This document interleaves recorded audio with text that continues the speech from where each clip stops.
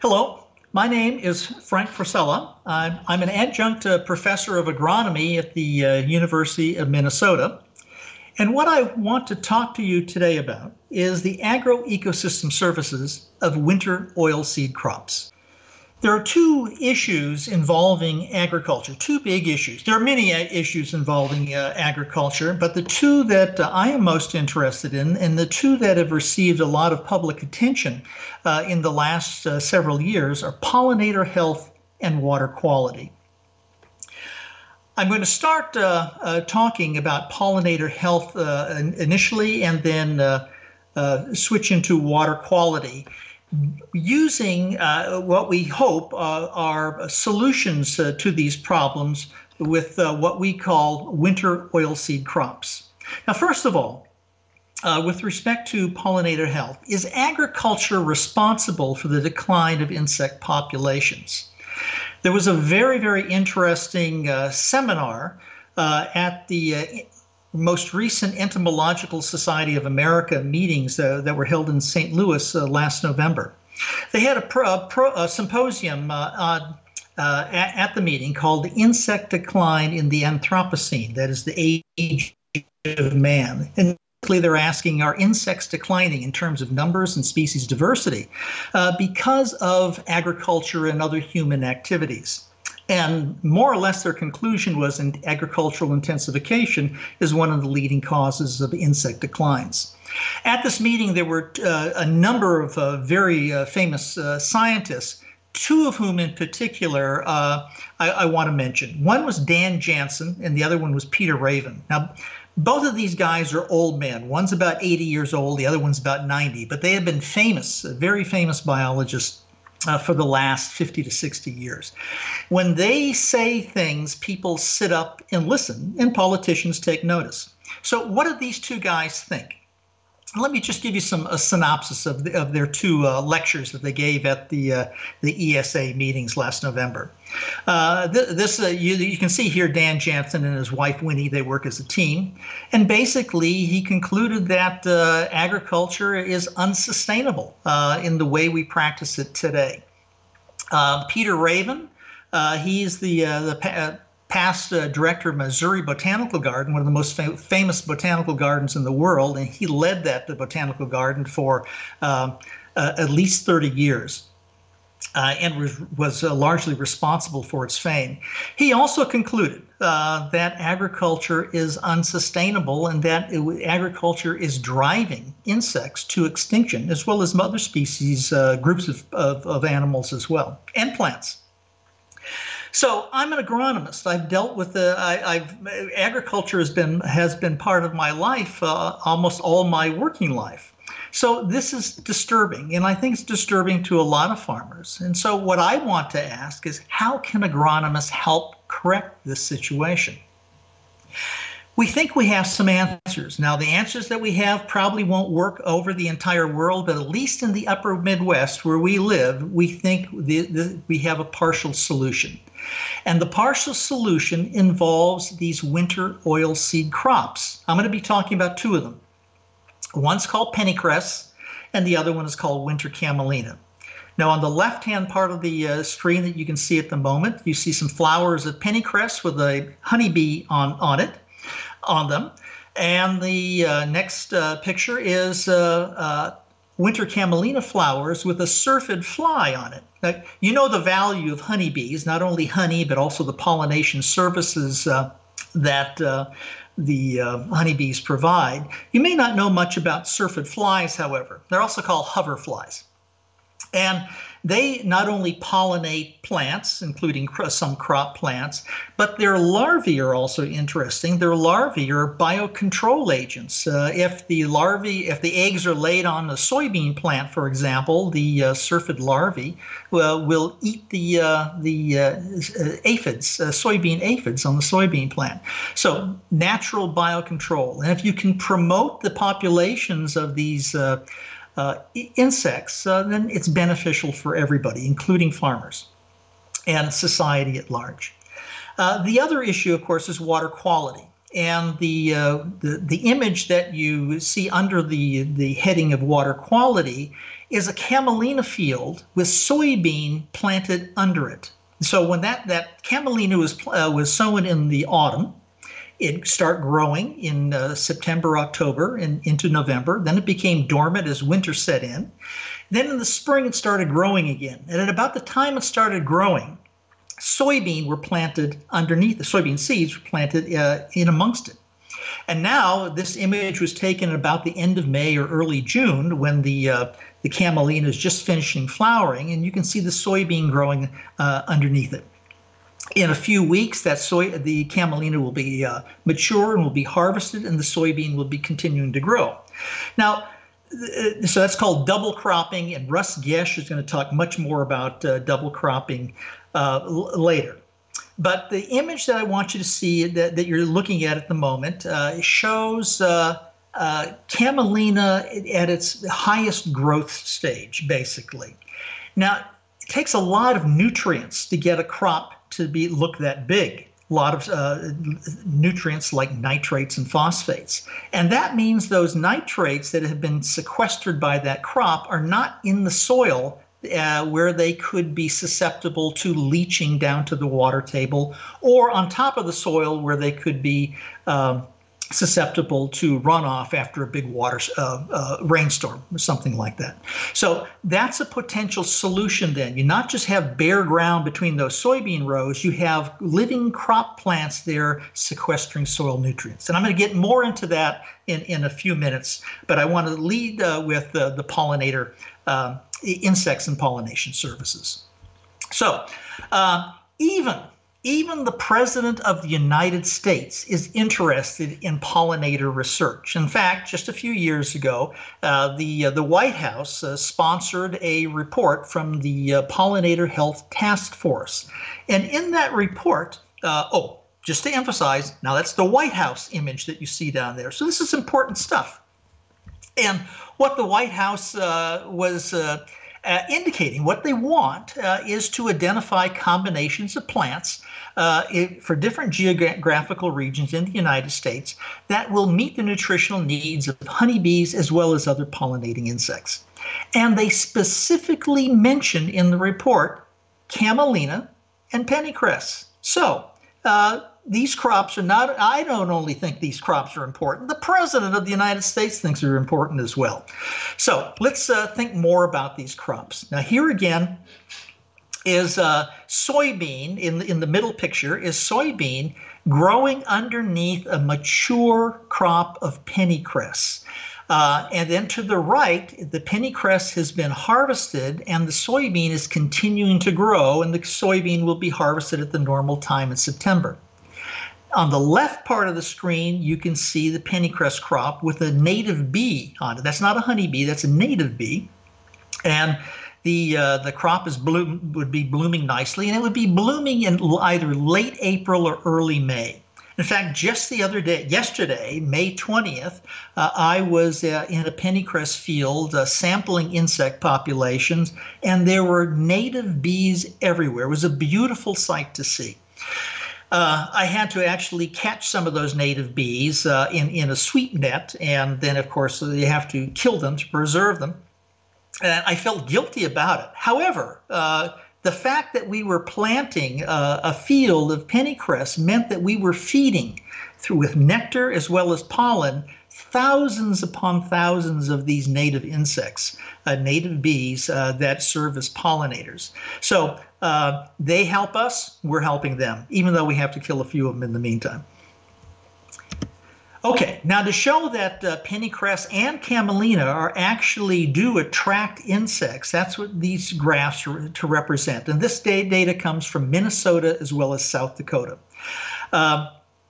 Pennycress, the top set of graphs show flower cover, how many, the percentage of ground surface area that is covered by flowers of either of these crops, pennycress or camelina. And then at the same time, we are monitoring insect populations. And in some cases, when we survey for insect populations, we have a particular routine that we use, and then we calculate the number of insects we observe on the flowers per minute.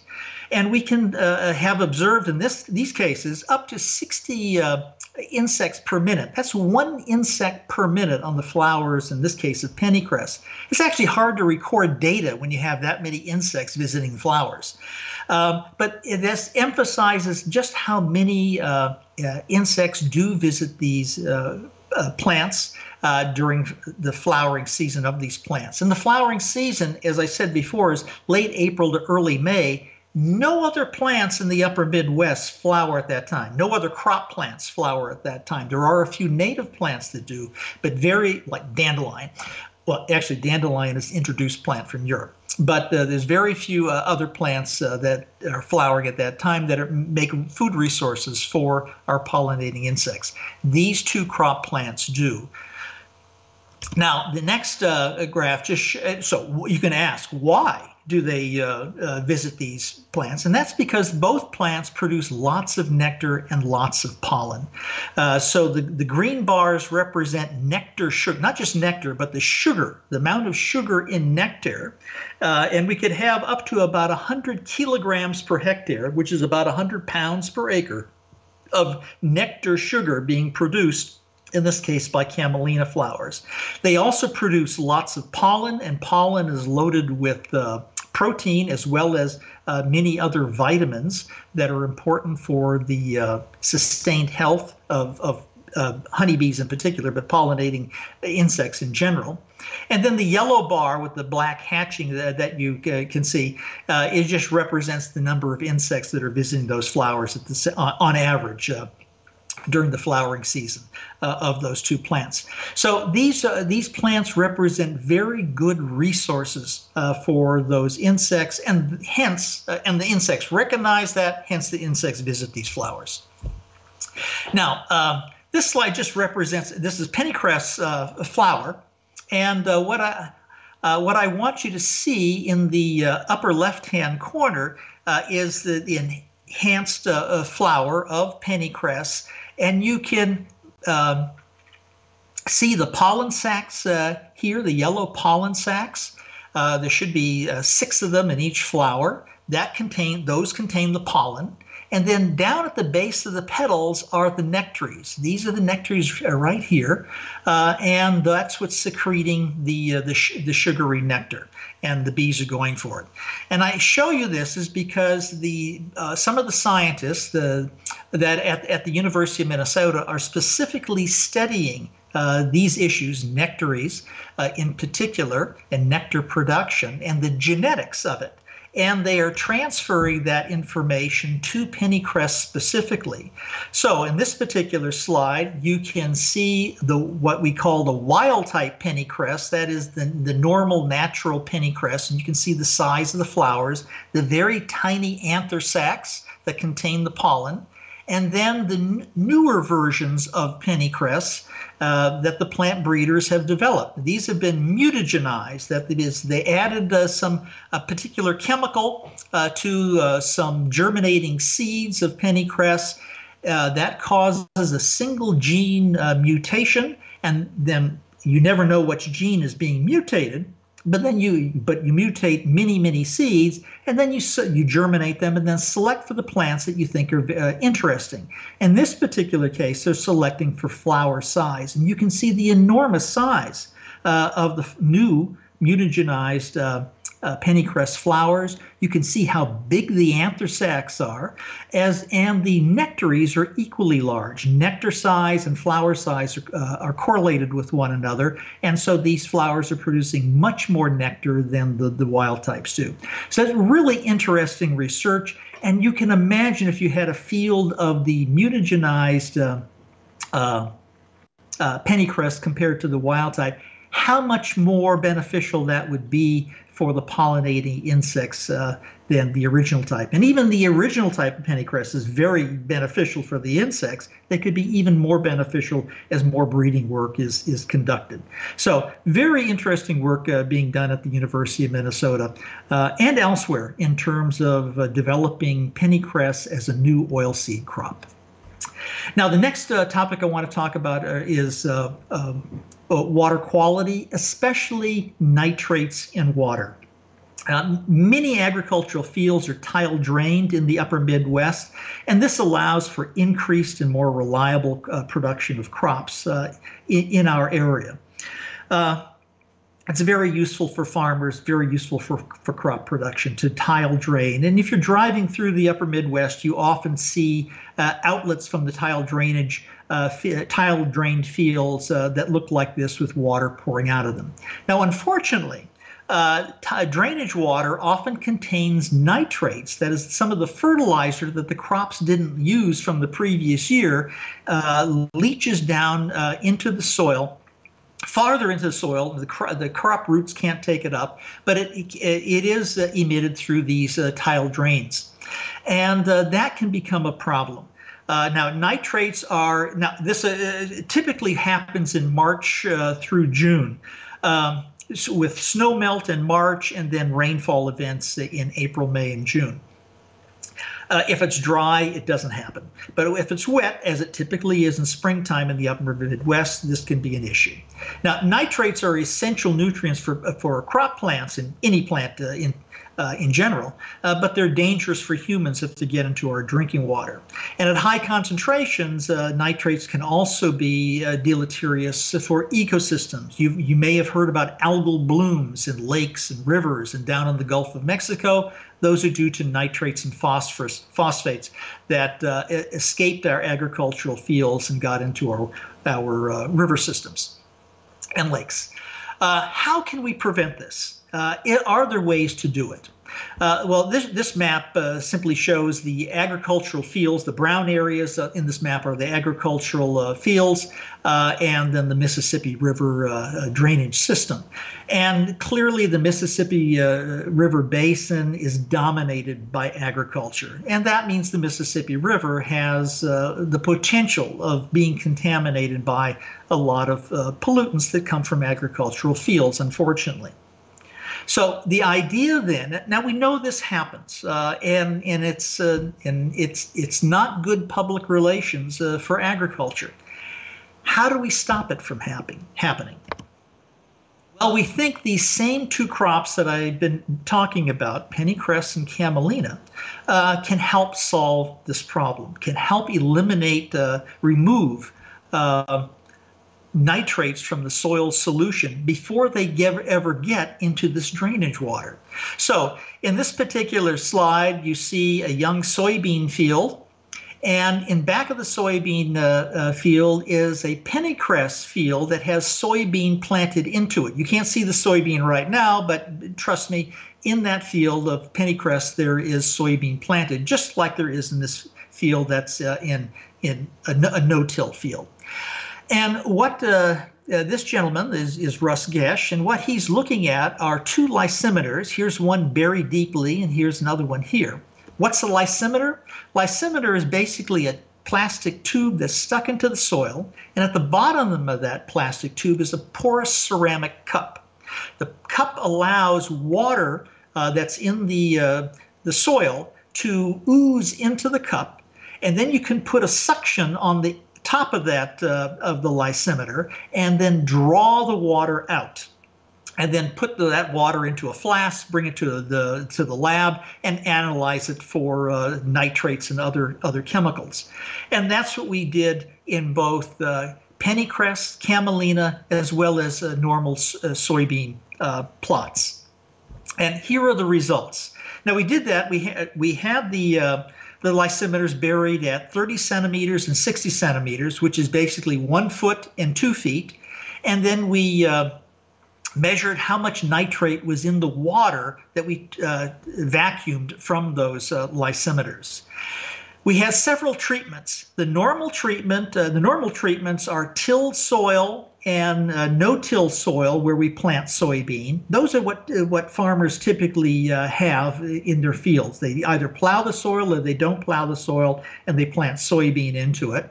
And then the treatments that we're really interested in are the pennycress and camelina treatments in the yellow and the green.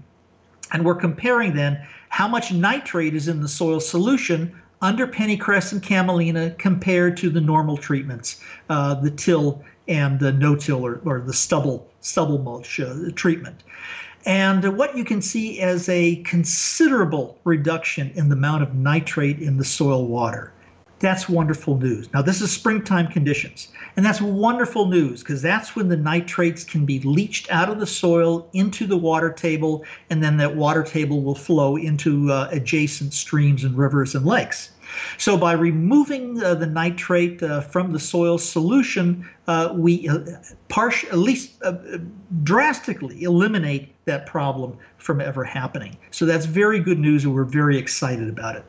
Now, the other way nitrates and other soil chemicals can enter our water supplies is through overland flow, often called runoff, and especially from agricultural fields, which is what you see in this picture.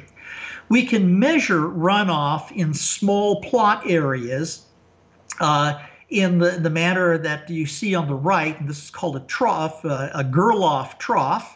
And it's surrounded by some metal rims here, and that directs water into this funnel, and then the funnel directs any runoff water into a tank. And then we take the water out of that tank, bring it to the lab, and analyze it for nitrates and phosphates and so forth. That allows us to compare different treatments like the pennycress, camelina treatments, and compare that to the typical normal situation that farmers typically use when they're planting soybean or any other crop. So similar to the other slide that I just showed you, here's the normal situation where we have tillage or no tillage in both autumn and in spring, and we're comparing that to the pennycress and winter camelina, and looking at the amount of nitrate in the water that ran off of those plots through those troughs. And again, what you see is a drastic reduction in the amount of nitrate in those water samples. So pennycress and winter camelina have the potential to drastically reduce the problem, nearly eliminate the problem of water contamination of our agricultural from our agricultural fields. So we think that's great news. So what's the value of winter oilseed crops? Well, they have the potential to sustain and maybe improve pollinator health, to sequester soil nutrients and preserve water quality. And then I haven't talked about the following three items, but Russ Gesh will. These same crops have the ability to magnify crop production without increasing acreage of crop production. So we're growing two crops on the same site at the same time. Add income to farmers' pocketbooks. No one can complain about that. And diversify our agricultural markets, which will also increase the employment opportunities for our fellow citizens. So that's what I wanted to tell you about winter oilseed crops. And I think we'll have a question and answer period at some other point in time. Thank you very much for your attention.